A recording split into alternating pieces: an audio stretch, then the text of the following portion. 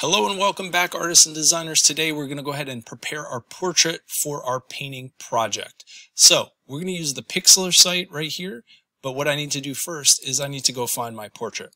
So I went ahead over to Google here and searched up a portrait of Lionel Messi, and I found this photo right here, which I thought had pretty good strong contrast. You can look at the resolution of the photo here, and I would say if it's under 500, it's probably going to be lower quality, and you're going to see that once you put it in there. So once you have the photo that you like, we can go ahead and right click over here, and we're going to go down to copy image address. It's going to copy our image address. We don't even need to download it. We're going to hop back over here to Pixlr, and we're going to go to load URL. It's going to open up. I'm going to paste that in here and cross my fingers that it does load up. Did run into a couple issues where it said couldn't process image. You might have to find a different one. All right, first step is we need to get it to be the right proportion. So I'm going to hit the crop tool, and I'm going to go up to ratio. And we are going to use a 4 for our width, and we're going to use 6 for the height. And we're going to go ahead now, once that's cropped, it's going to maintain that proportion, and we're going to zoom in here and really crop it down to what we want, which is the portrait. I'm going to go ahead and hit apply, and I can just zoom in. You can hit the little plus icon right here, zoom in a little bit so that you can see this better. Okay, next step, we're going to go up here to adjustment, and we're going to try auto pop. And auto pop just kind of boosts the colors and the contrast a little bit, and I think that helps give it a little bit more contrast. So that's a good first step. Now I'm going to go up to filter, and I'm going to go down to this one that says details, and I'm going to actually do the remove noise. And what this is going to do is it's going to kind of soften up the skin tone a little bit and just make it a little bit easier in the painting step. Now I think that's too much personally, so I'm going to bring this down.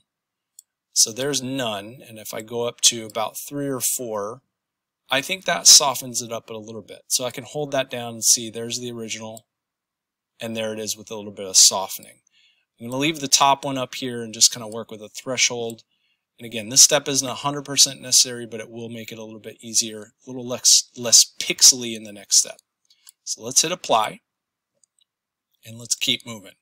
Now I'm going to go up, and I'm going to go ahead and make this black and white. So I'm going to go down to auto black and white, and there we go. We have our black and white portrait. That looks pretty good. And our last step here, or second to last step, is going to be to put that posterize filter on this. So I'm going to go back up to adjustments one more time. I'm going to go down to posterize, and you're going to get this window that pops up here. Now it starts at 0 every time I kick this up a notch. So we're starting with just black and white, and then each time I add a new step, you're going to add this in-between value. So we're going to go to 2, 3, 4.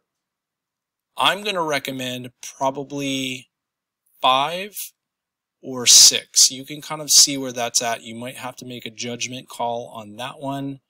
I think I actually like this a little bit better, so I'm going to leave it at 5, and I think I get a pretty good range of values in here, and that looks pretty good to me. So I'm going to go ahead and hit apply on that.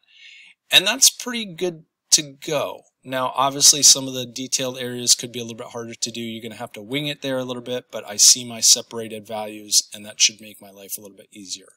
So at this point, we're going to go ahead and export our image. So I'm going to go up to File. I'm going to go to Export, and I'm going to do Quick Export. Sorry, not as layered. We're going to do Quick Export as PNG. This is going to pop up. I'm going to go ahead and just rename this to Messi. There we go. I already have one in here, but I'm going to go ahead and save over that. So I'm going to hit save. Just kind of note where you're saving it. You're on a Chromebook, so it's going to save there for you. And then we'll go ahead and upload that file right back to our Google Classroom assignment. Now, one final thing, although these are going to get printed out in black and white, you are going to use color on your project. So if you want to preview and see what this looks like with color, I'm going to go ahead up here to adjustment, and I'm going to do hue and saturation. And I'm going to get a little pop-up window here, and what I'm going to do is I'm going to click on the Colorize option right here. And this is going to allow you to kind of preview and see what it looks like depending on the color that you pick. So if I'm doing messy, I'm probably going to do something in the blue range here, potentially for Argentina. So I would probably look at something like that just to, again, give me a general sense of what my project is going to look like. It's going to be printed in black and white, but you could always save a copy or take a screenshot of this one and save this for yourself, just so that you could kind of see what will your project potentially look like. And there we go. I'm going to do that. You have all of your history here. So we opened the file, we cropped it, we did the color pop or the contrast pop, we removed the noise, softened it a bit, we had the black and white filter, we posterized it, and then that point we exported it, and the final step was just to kind of do that colorize step so that you can experiment and see what that looks like. So hopefully that helps you get your image ready for the project and get that saved, exported, uploaded, and can't wait to see what those portraits look like. Good luck.